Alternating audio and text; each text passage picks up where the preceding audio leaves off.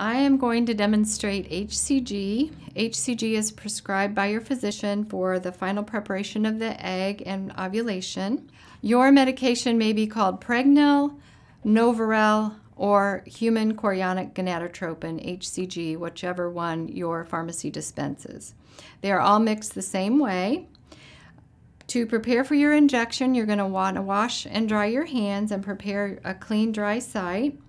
You will have your box of medication, a 3 ml syringe with a mixing needle, an injecting needle, alcohol swabs, and your biohazard kit. In your box of medication is going to be a vial of liquid and a vial of powder, which is the medication. I am demonstrating Pregnil, but as I said, your medication may be Novarel or HCG. To prepare your Pregnil vials, you're going to pop off the blue caps, which is going to expose the rubber stoppers. You will wipe the rubber stoppers with an alcohol swab. And now I'm going to demonstrate the mixing of the 1,000 unit dose. Your doctor will determine the appropriate dose for you, and your nurse will discuss that with you. You will take your 3 ml syringe, which should have a mixing needle attached. If it does not, they just screw on easily. You'll pull off the cap, exposing the needle, which is very large, but it's not going to touch you. You'll pull down on the plunger with 3 ml of air into your syringe. You're going to take that amount of air and inject it into the vial that has the liquid in it. That adds pressure, making it easier to get the liquid out.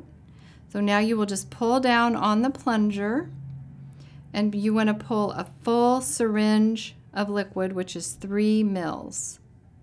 You'll pull until the black stopper is all the way at the 3.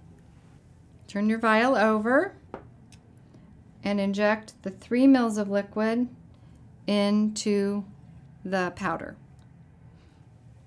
You may have to gently swirl the vial. You don't want to pull anything out of there yet. Just take the needle out. And now you're going to need to go back to your liquid vial, inject 2 more ml of air, and inject it into the vial that has the liquid in it. Turn it over to pull 2 ml of liquid.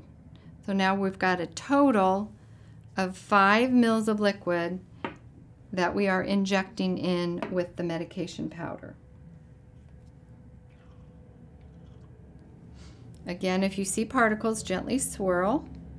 To pull out the 1,000 unit dose, you're going to turn the vial over, pull down so the tip of the needle is in the liquid, pull down on the plunger until the top of the black stopper is at the 1/2. So you only need to pull out 1/2 ml of the mixed medication, and that is equivalent to the 1,000 unit dose. Turn your vial over, pull your needle out. The rest of the mixed medication you can put in your refrigerator. Slide the needle into the cover,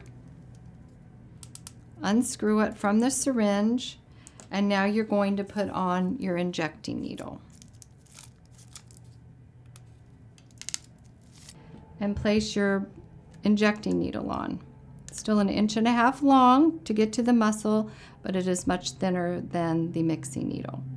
So once your medication is mixed and the injecting needle is on, you will likely need someone other than yourself to administer the injection.